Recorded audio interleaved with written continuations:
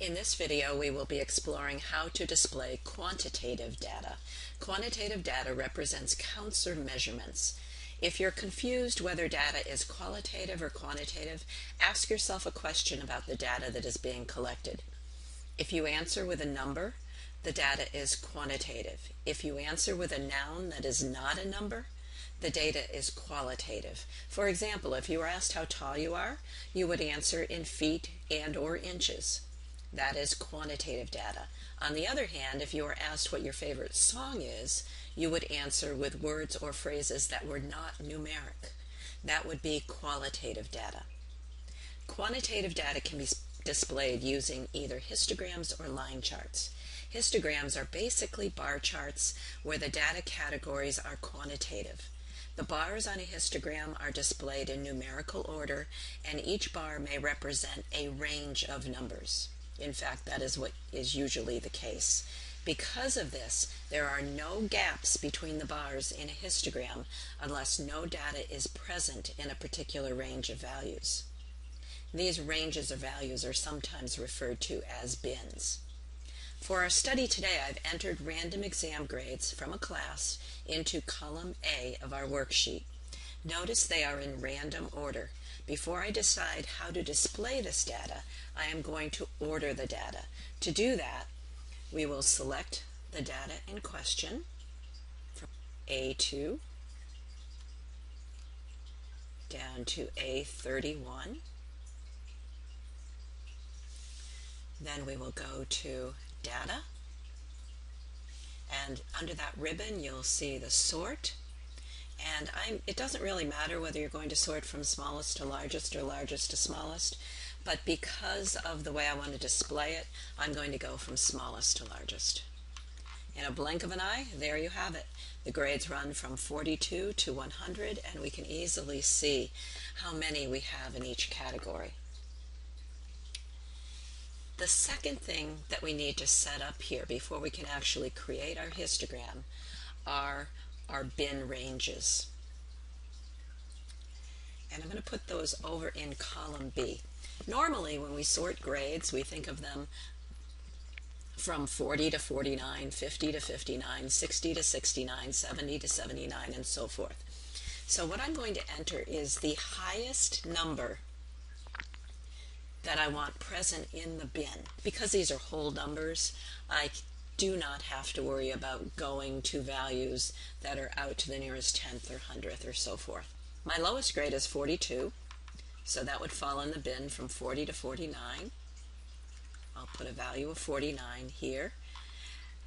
Then I don't have any grades, as you notice, that fall in the 50s. However, we have to account for them. If there are no grades present from 50 to 59 in our histogram, that's when we have a gap.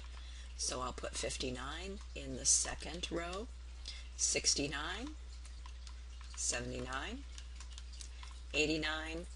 Normally I would put 99 if I wanted to keep the same number in each bin range, which I like to do. However, I do have one grade that's 100, and I don't want them out in a separate category of their own, so I'm going to put a value of 100 into that one. Now that we have our bin ranges all set, we're ready to create our histogram. To do that, we are going to go to Data, if you're not already there, and all the way over to the right. Remember back a few screencasts ago, we installed the Data Analysis Tool Pack. Today we're actually going to use that. We want it to build our histogram, which is one of our options. When I click on OK, it is going to ask for some values. The first value that it wants is the input range. So I will select the grades. The second item that it wants is the numbers that are our bin range, which are right there. So we will select those as well. You have the option of putting the histogram on a second sheet, but I'd actually like it there right with the data. So I am going to select output range instead. Then I have to go over and click on a cell that I would like the frequency chart to be displayed on.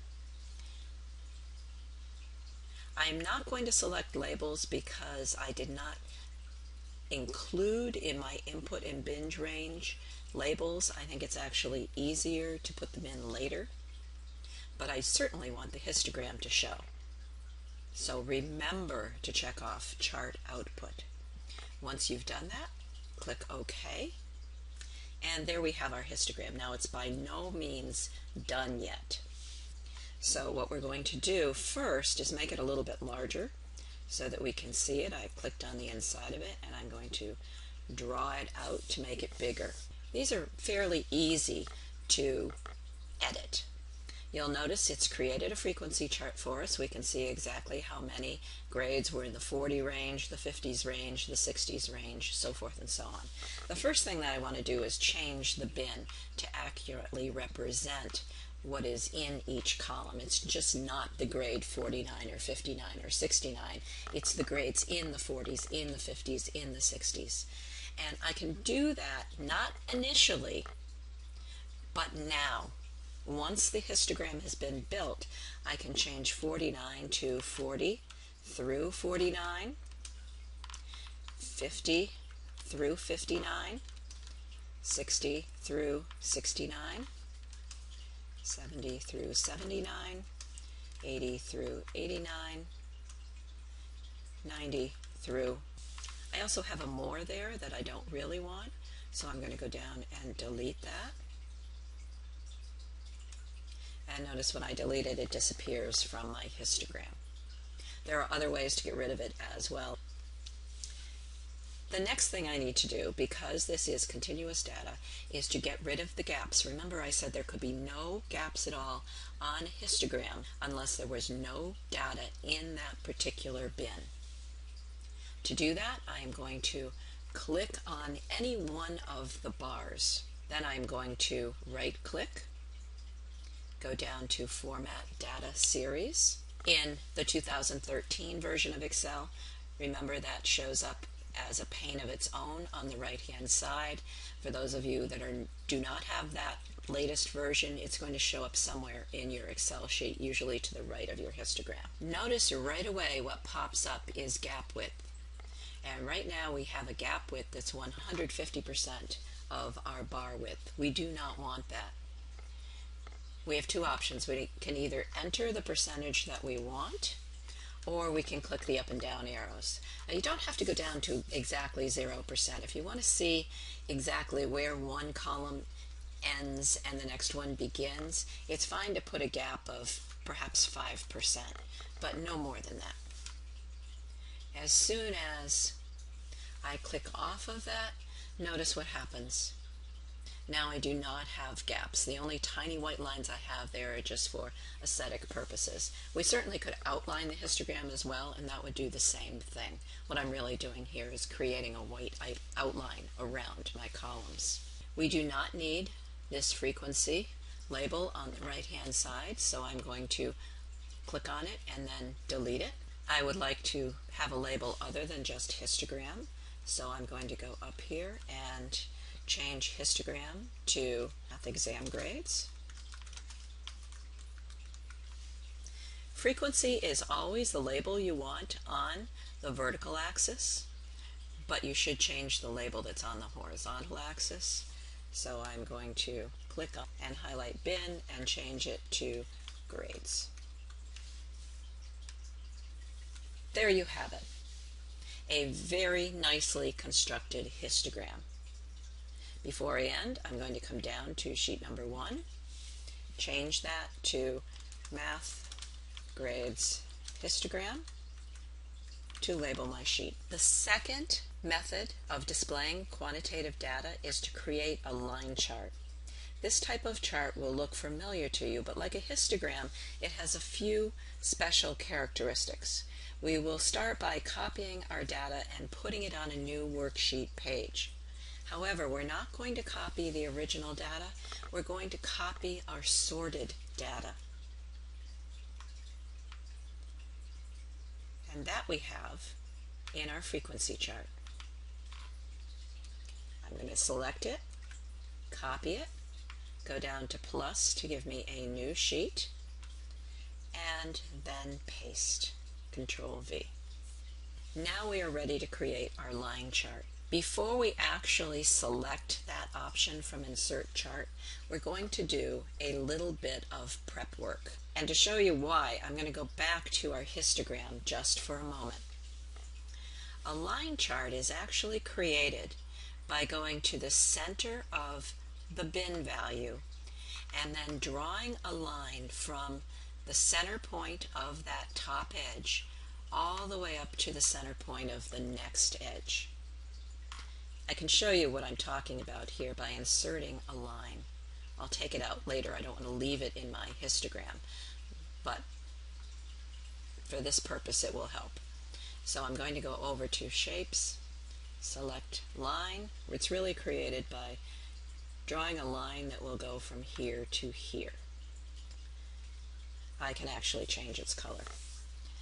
And then you keep on going by inserting more lines. So I'd go over from here to here and put in a line, and then from here to here create a line. It used to be, especially before we started using Excel, that when people had to create line charts, they'd actually create the histogram first and then build the line chart off of that. From the other side of this, if I were to keep going, I would go from the center there down to the bottom. When there's nothing in a particular bin, we go back to 0, put in another line. You can see where this is a tedious process.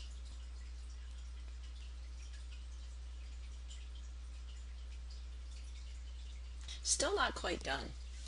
If you were doing this by hand, then you would need 2 more lines.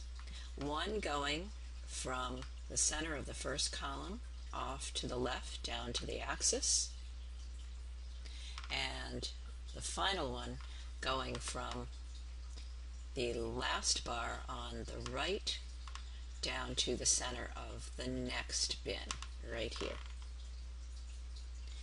And that's because sometimes they're called frequency polygons.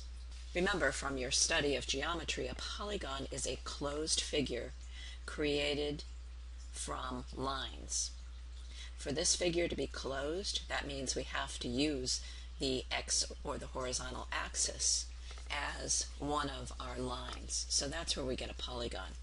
And as I said, this is a fairly complex process if you're doing it by hand, especially if you're building it piecemeal like I just did off of a histogram. You'd want to copy the histogram, put it on the new sheet, then once you're done building it, change all of the column colors to white, and so that all you would see left would be the lines. It gets a little messy. We can do that a lot faster with Excel. So I'm going to go back to sheet 2 and do some prep work. Because we want our lines to go to the middle of every bin, I am going to take the median middle value of each one of these bins and put those in there instead of the range. So if we're going from 40 to 49, 44.5 is probably exactly the midpoint, but 45 is close enough for what we're doing here. And I'm going to change this one to 55, 65, 75, 85, and 95, just to get the points situated approximately where they should be. Now remember, both the left and the right side have to go back down to the x-axis, so I'm going to put in 105 and then give it a value of 0 because there aren't any grades that are that high. Also, I need to add a bin lower than 45, so I'm going to go on my home ribbon over to Insert, and I'm going to insert a row. Now I can put a 35 in here, and again, no grades that low, a 0 there. Now I'm ready to create my line chart. Go to Insert, and believe it or not, we're not going to line. We are going to what looks like a scatter plot. And we're going to pick the option for scatter with straight lines and markers, and look what happens there. I can see right away that I'm going to get what I want. So I will select that, And there it is. Now I do want to clean it up a bit. Notice that its values seem to be a little bit off here. And if you were trying to figure out what was happening, it would not make much sense. So I'm actually going to edit this. Click on the chart so that I have all of the side options that I want. And I'd like to add a few things. I'd like to add axis titles. I'm going to change the title of the line chart afterwards. I would like to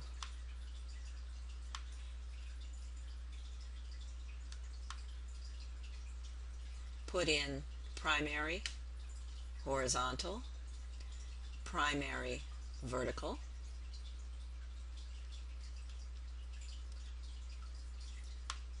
and I'm going to look at more options here.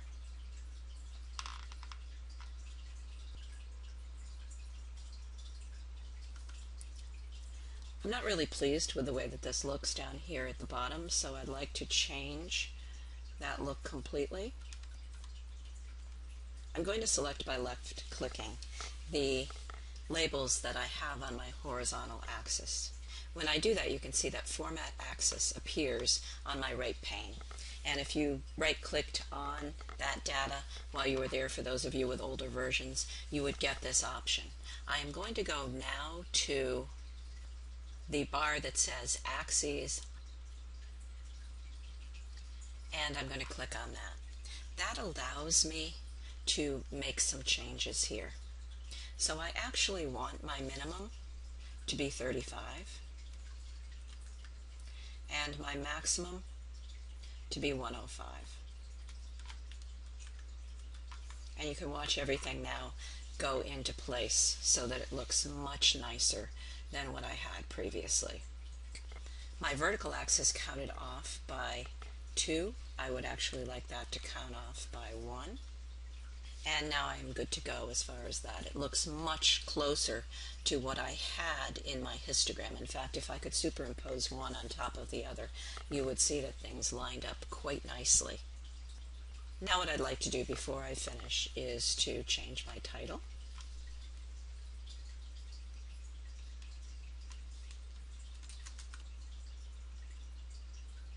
And change my axes title.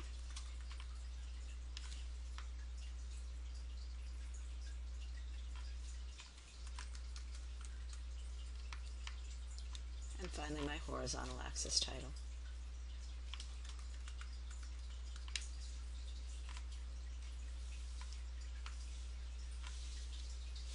And there I go. If I do want to make other changes, I certainly can, but this gives you a good idea of what a line chart would look like for grades in the 30s, the 40s, the 50s, the 60s, so forth and so on. I do, before I finish, want to go down to my sheet and change this to Math Grades Line Chart.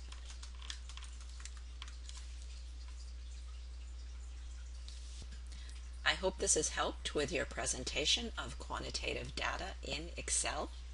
Thank you for viewing.